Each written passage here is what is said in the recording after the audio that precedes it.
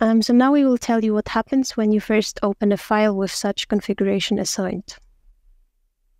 A number of the files in the Managed Workspace are downloaded to your working directory, and this slide shows how to find your working directory.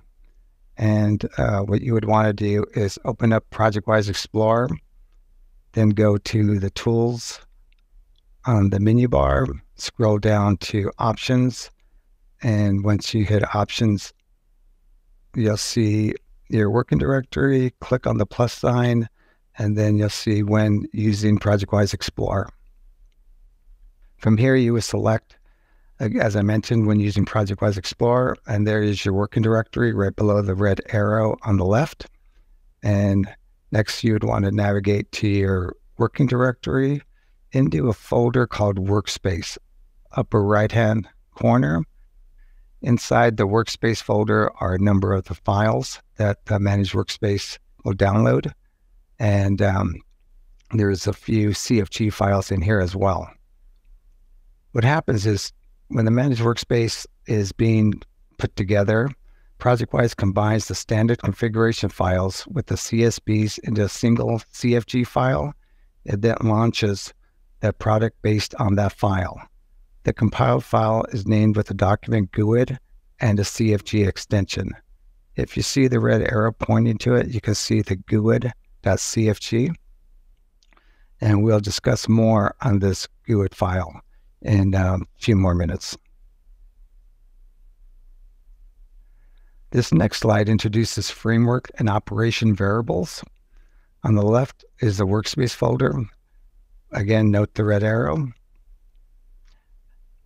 I point this out because sometimes the Workspace folder gets in the middle of all these DMS folders, and some users have trouble finding it.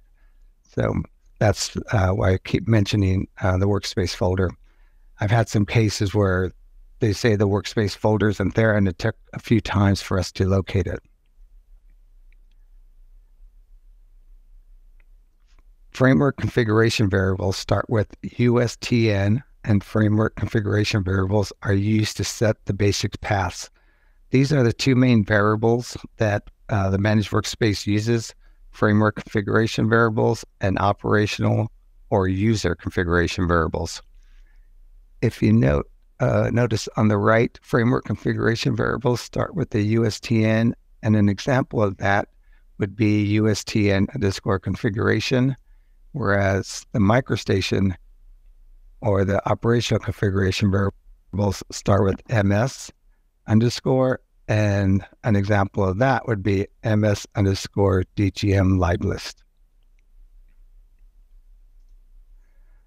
Operational or user variables are usually prefixed with the MS, as I mentioned, and are used to direct program behavior, whereas the framework variables are used to direct program flow within MicroStation.